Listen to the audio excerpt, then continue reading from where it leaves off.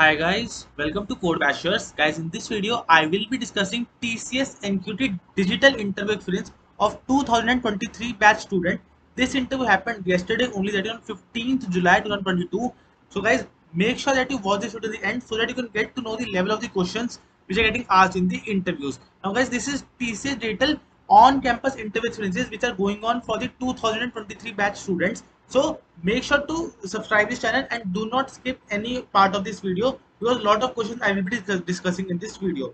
Guys, if you're new to this channel, make sure to subscribe it as well as join our Telegram groups also. I am posting regular updates on different companies which are hiring as well as the questions we are getting asked in them. All the links you will get in the description box. And guys, do subscribe this channel if you have not subscribed till now, because the increase in subscriber gives me more confidence in making such videos. So recently also I made lot of TCS digital interview experiences on my channel. So I will give you the link of this playlist in the I button or in the description box.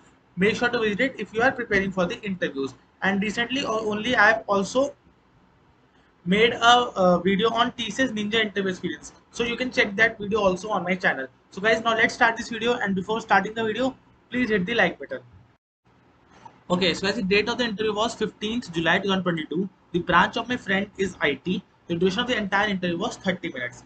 The first question, as you all know, will be to introduce yourself. And I've told you in many videos that this question is very important, and you can tell about your internships, your project, your extracurricular activities, and all of these things you can tell about your this in the self intro. Okay, so now move to the next question.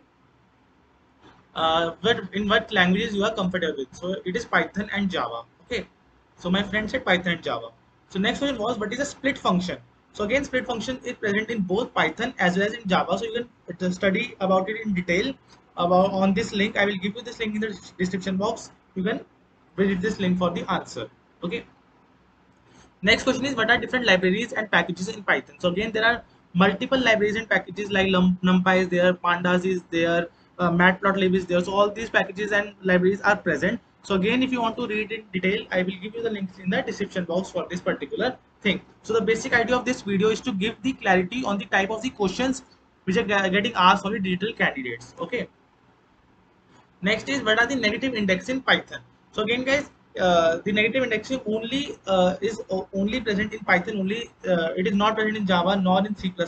What is the meaning of negative indexing? That is, we all know that the index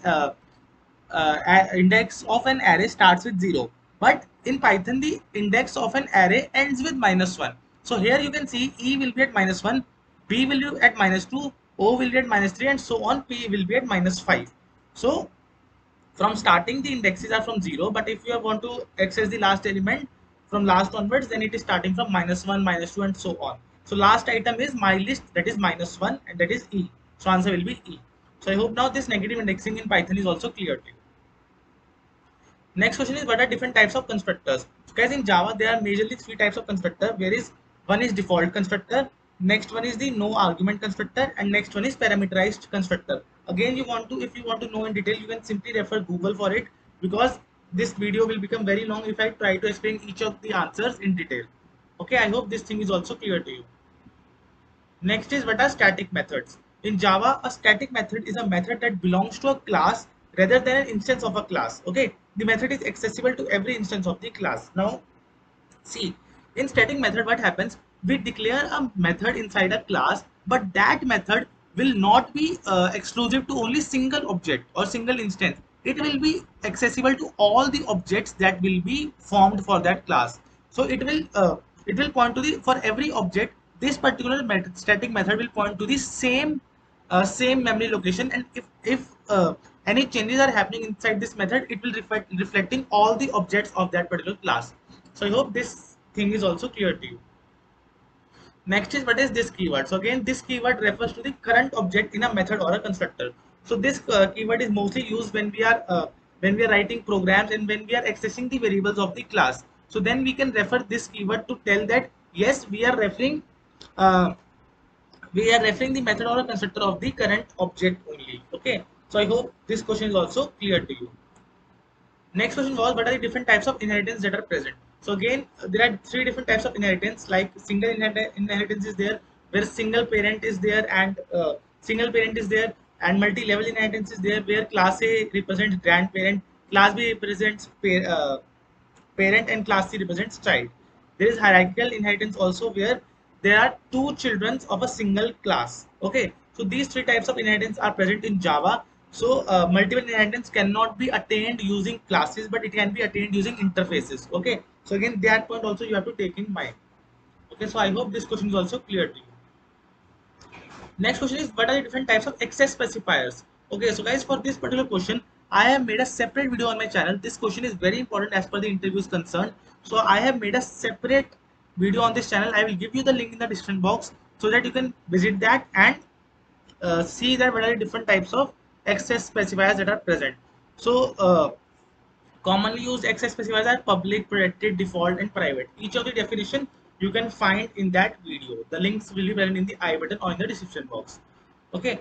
Next question was, what are the difference between public and protected? So again, in that video, I have covered these things also, that what are the differences between the different access specifiers. So you can refer that video for your reference.